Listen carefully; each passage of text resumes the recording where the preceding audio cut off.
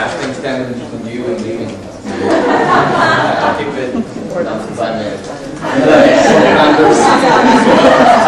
Diabetes.com and f2diabetes.com. There are 2 social networks on Ning. So I'm going to talk to you about how we use Ning in our nonprofit setting. My background is in web product management and social media. I worked for Ning for a brief period of time, and since April 2008 I've been working in our nonprofit.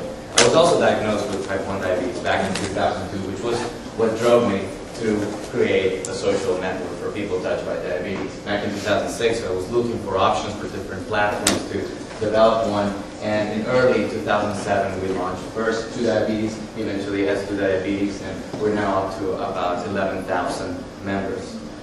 What is Ning? For those of you who don't know, it's basically a platform that lets you create your own social network, like your Facebook focused on your own topic, your own niche.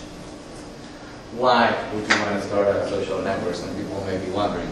I believe, and I think with Amy's presentation it also becomes pretty obvious, that the big power of a social network is the kind of offline relationships that it helps solidify and even develop and foster, which wasn't as easy or as possible to do before.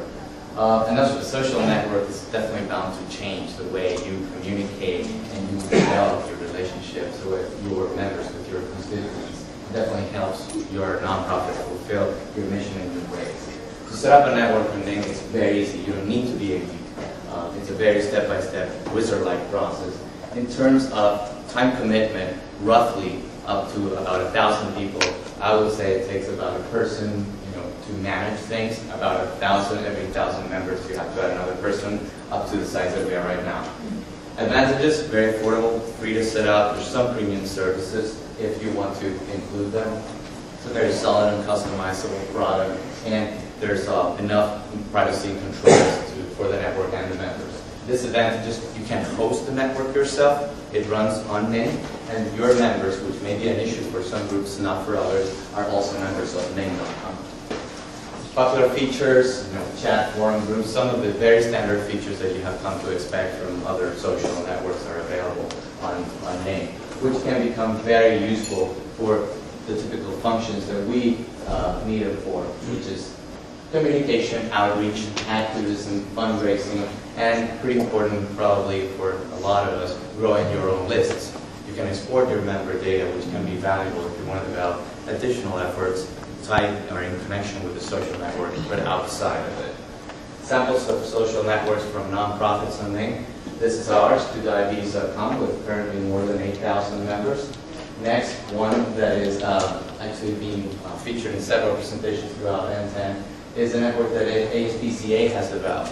I think they have more than 21,000 members, and I feel this is a great example of how closely you can integrate. That's the network. Next up is the site that you have seen a screenshot for many times now. It ties in very, very nicely with their brand, and it's not too hard to accomplish that, really. Another one following up, the White House Project is yet another example. There's hundreds and hundreds of nonprofits currently running on Ning. Perhaps some of you in the room are running some of them. Just type in nonprofit on Ning.com and you'll find it. In a few moments there's the next. We're coming to you.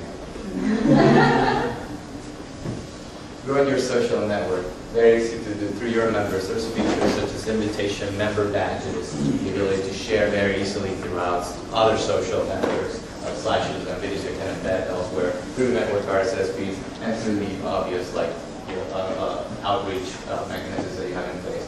To raise funds for your network, you have members that you can reach out to, and naturally or typically they will be people that relate to the issues that you're serving and working for. Raising through grants and ads, although they are unrelated business income, you can run them on your network on Ning, and that's a premium service that you have to pay for. This is a list of Ning resources. You don't have to write it down if you want. This presentation is up on SlideShare or Google it, Ning for Nonprofits, you can get to it. Another resource, that book, which just came out. There's flyers back there for it if you're interested. And I can be found on Twitter, @Manning, and if you want to also follow the book, it's Ning for Dummies. And I'm on LinkedIn, I'm pretty much in every network under @Manning. So that's about it.